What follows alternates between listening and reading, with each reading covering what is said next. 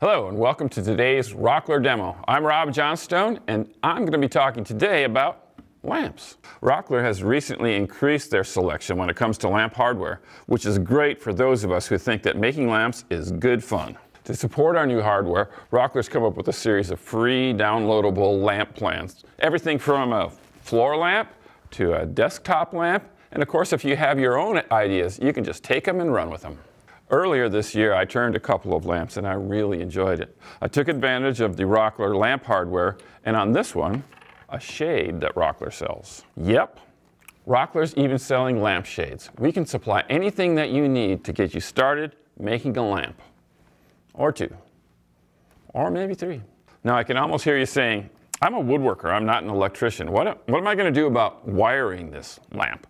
Well, it's not a problem. They have directions that are so easy to follow that even I can do it. Check this out. Building your own lamp in your shop is a great project. Today I'm going to give you a few quick tips for mounting the hardware and wiring it. Be sure to use your instructions. That's really helpful. Let me show you what I mean. The first thing to do is to thread the wire through the body.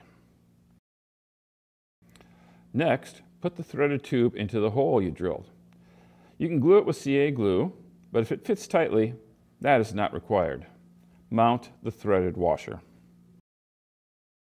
Mount the harp on the threaded tube.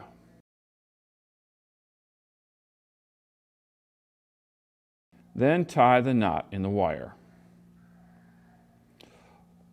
Look at the wire. One strand is smooth and the other has a ridge. The ridge wire gets attached to the silver screw. Attach the other wire.